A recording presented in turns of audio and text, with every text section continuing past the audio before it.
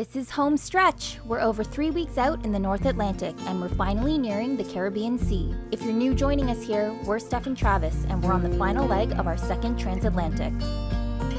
A lot of crossing lasts are happening this episode.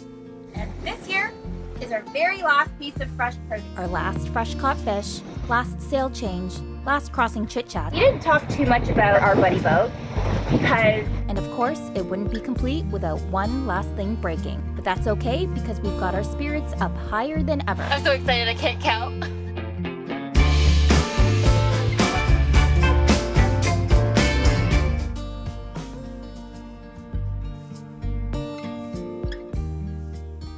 After last night's sail change in the middle of the night, we ended up flying throughout the night. We were doing like 6.7 to 7.7 knots, carried us all the way into this morning. So that was really nice to catch up on some mileage, and hopefully, if we can keep up this speed, we'll be there in 3 days, right? Yeah, hopefully. We got stable winds for the next 2 days. 2 days from now, we're almost there. It looks like we're going to lose the wind and go really light. So we're either going to be in really light winds and still be able to sail, but like at 3 knots and it'll suck, or we'll just have to motor. But we'll see. Either way, it'll be a slow reach. We're on day 23 now, so we are definitely ready to get there. And this here is our very last piece of fresh produce, our last apple, which we're going to have some yogurt today. We do have some canned fruit. Like I used some canned apricots to make some crumble tarts yesterday, and canned fruit is not the same. So yeah, the sooner we get there, the better, because I need my fresh produce. Oh, never mind. Travis just reminded me that we still have one avocado in the fridge, which is really questionable, but I've been saving that for when we catch a tuna. Well, we've been waiting to catch a tuna so we can have some poke bowls, and I really love avocado with it, so we've been saving it. And I don't know if saving stuff is better than not when we're on passage, because it just ends up going bad. So it's like you don't want to eat it right away because then you don't have it. So you save it until it's too far gone and you can't have it anyway. So it's, yeah. Well, we're eating that today. Yes. That looks pretty good. Perfect. Yeah, apples definitely last the longest, so next time we'll get way more apples.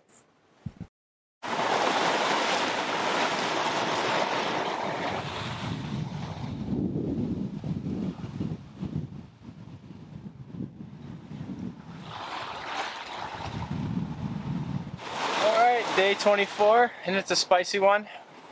20 plus knots through most of the day. And making good ground though.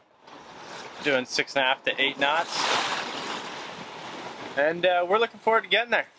I think we got another, I don't know, maybe another 48 hours, maybe less. Then we can get this boat all cleaned up. Stop us from feeling so sticky. Sea State's pretty sizable, and it's just awesome to just sit there and watch. Get mesmerized by it. Obviously you can't feel the motion sitting on your couch, but if you could, it'd be uncomfortable.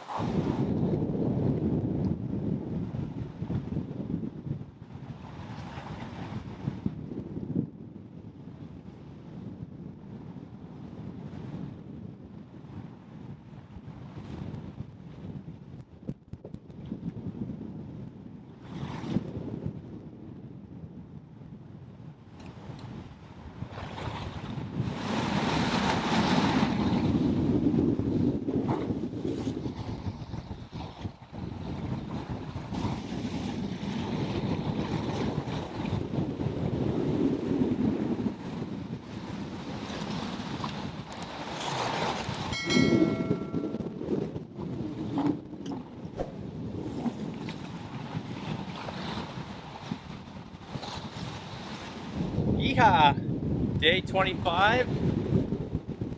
Land is yonder, about 80 miles. So that's cool. We're moving nicely. Yesterday, I was kind of wondering why we're not getting as good a solar as we were. And I came over and looked at our panels that I put down on the side here. Not realizing that when we were flying the spinnaker the other day, the sheet, I run all the way aft and then goes forward. The sheet totally cleared off the connection ends on the solar panel. So that's a super bummer. So these solar panels are no longer doing anything. Hopefully, there's a little bit of metal left on one of them. So maybe if I'm lucky, I can solder them somehow back to the panel. But if there's no metal exposed on the panel to solder back, then I don't think I'll be able to fix them. Which would suck because these were brand new panels. Now we're lacking on power a little bit, but I'll show you what I'm looking at. So here's the end that was attached. As you can see, they were attached right here and here, and the sheet just came off and cleared it off.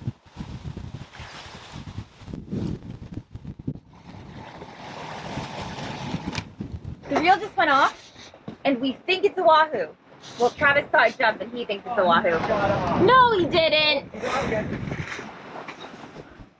Set it. Are you sure it's not green? Look at him. He's to the left of us. Yeah, I saw it for a brief second, but I didn't touch the color.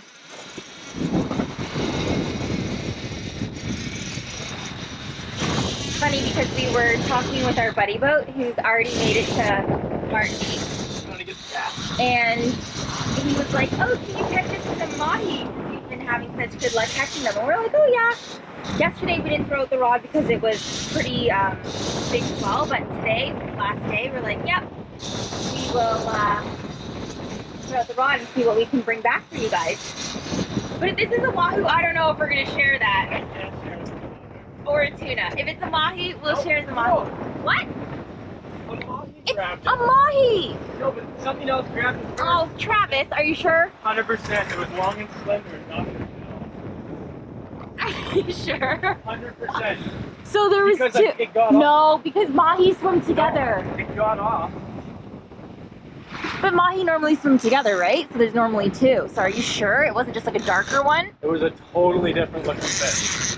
We'll never know. That makes 10 Mahi we've caught. Yeah, I'll get the gaff. Yeah, so we didn't talk too much about a buddy boat, or our buddy boat, because I don't know that we can consider them our buddy boat after day one, only because they took off after the second day, and just made so much ground on us as each day went on that we were quite far apart. But we did keep in contact every day. We sent emails twice a day just to check in on each other, let them know of the conditions we were in and where our location was, all of that, which is really nice. So we are really excited to meet back up with them once we anchor down in Martinique. There are 6 people on that boat and 2 dogs, so it's a very, very full boat. There's a couple, there are 2 little girls, and they have 2 girls as crew on there as well, so I know they're going to be very happy to see this fish that we're bringing back for them. And we're really excited to spend Christmas with them too, just to have somebody that we know already there that we can celebrate with. Because we're cutting it pretty close to Christmas now. I have been tempted to decorate our Christmas tree, pull it out, because I've taken a look at it a couple of times on this passage, but I know that, you know, decorating it and putting it somewhere only means that it's going to fall over and I'll have to stow it away. So we've kind of been just saving all of our Christmas festivities and celebrations until we get there, which means we'll really only have a few days before Christmas. Really excited nonetheless. Travis is just cleaning up this Mahi. He's getting quite good at processing the fish and making really clean cuts and all of that. Mahi number 10, but we kept, this would be number 6 that we kept. We just didn't need that many, like we were hoping for something different. So if we did catch a Mahi, we would just release them back into the water if we weren't eating them, like if we had enough from our previous catch. Would you say you're getting quite good at this Mahi filleting and processing? I'd say I've had some practice now. I'm tempted to try, but when we're on a moving boat, not so much. And he's just so good at it.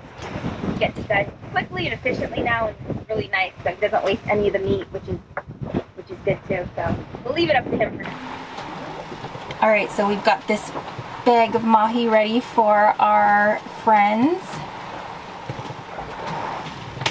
All packaged and ready to go.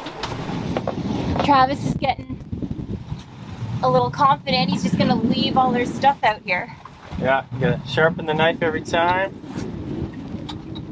Nice and sharp, and then just leave it there.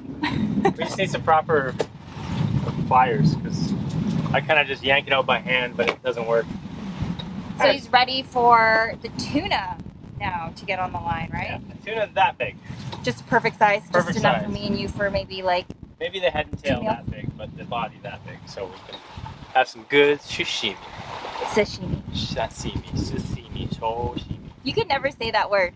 No. Sashimi. Sashimi. You're like sashimi. Sashimi, But yeah, you clean that up real quick.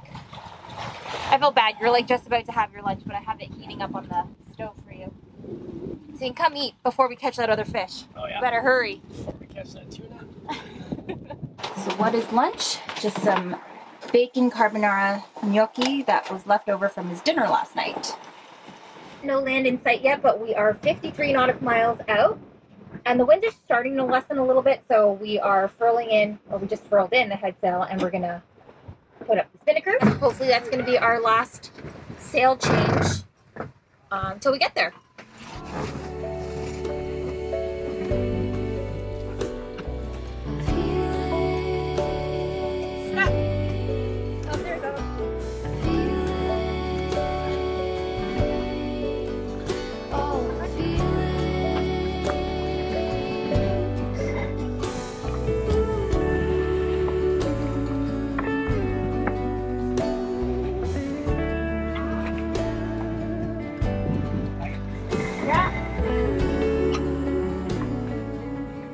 Going over 7 knots, and over the waves we're doing 8-3.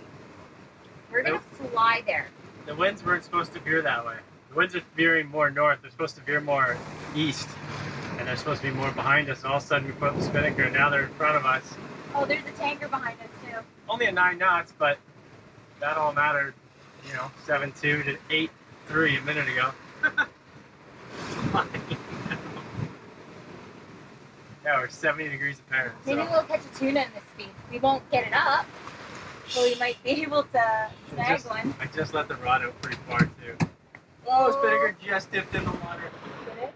Yeah, we tipped it. I was gonna go out and get some shots with the Instant 360.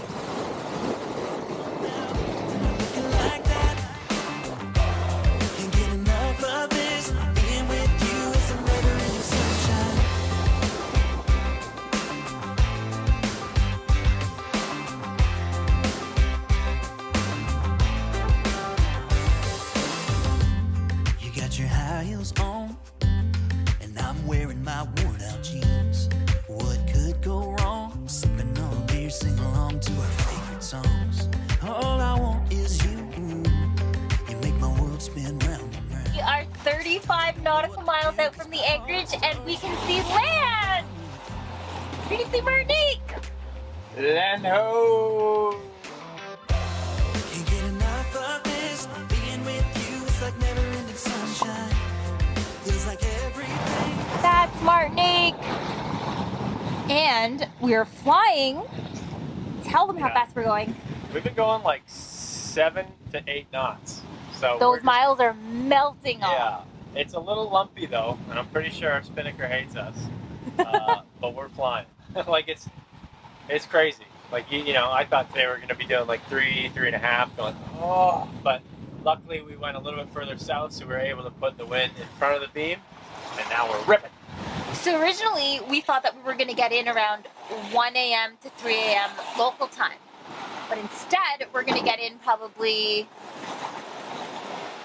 I don't know, what did I calculate? I think it was like... Didn't even think about it. I think it was like, oh, it keeps changing. I've literally been on my phone mapping the distance every 5 minutes like it's going to change and calculating. 4 hours from now, if yeah, we'll keep probably 6.5 or 7 knots. Yeah, we're about 35 nautical miles away. If we go like 7, let's say, we 5.5 hours or so, which means we'll get there at, I don't have my phone.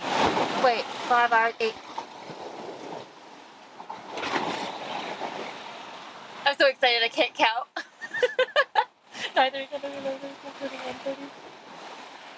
1:30. She get there like 9 p.m. local time. It'll still be dark. I don't care. That's way better than like 1 a.m., 3 a.m. That's shaving off a significant amount of hours. Well, yeah, it'll just be easier on us. So, we're, you know, not fatigued and tired and like... I'm too excited to be fatigued. This is normally my bedtime, but this is exciting. We're back! So crazy to be back in the Caribbean again. After a year and a half. After a year and a half, we're back here and can enjoy that Caribbean lifestyle again. The simple life. That's simple life and boat work.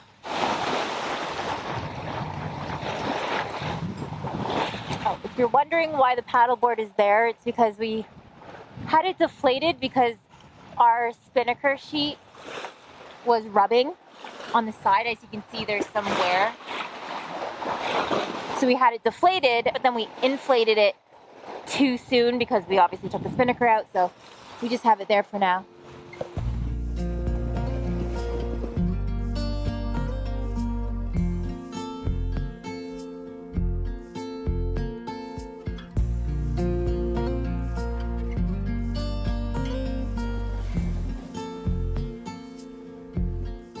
Your nose is all burnt. Same with your face. After Rudolph the Red-Nosed Reindeer for Christmas.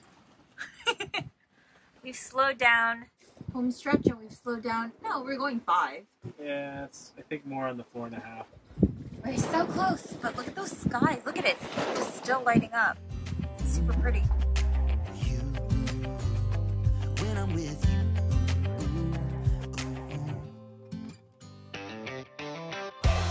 Can't get enough of this. Being with you is like never-ending sunshine. Feels like everything stops for a while when we look into each other's eyes. How could I ever let you go now? Yoo-hoo! Dead calm. We made it. Made it. Good job. Good job. We're so tired because there's a 4-hour time difference and it's actually like almost 3:30 in the morning for us.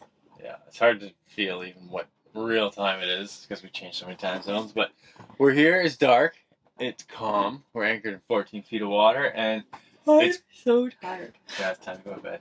But it's crazy. For the first time in like almost 600 hours, I can turn this, the instruments, the autopilot off. Did you calculate it? 600? Yeah, it's about 600 hours.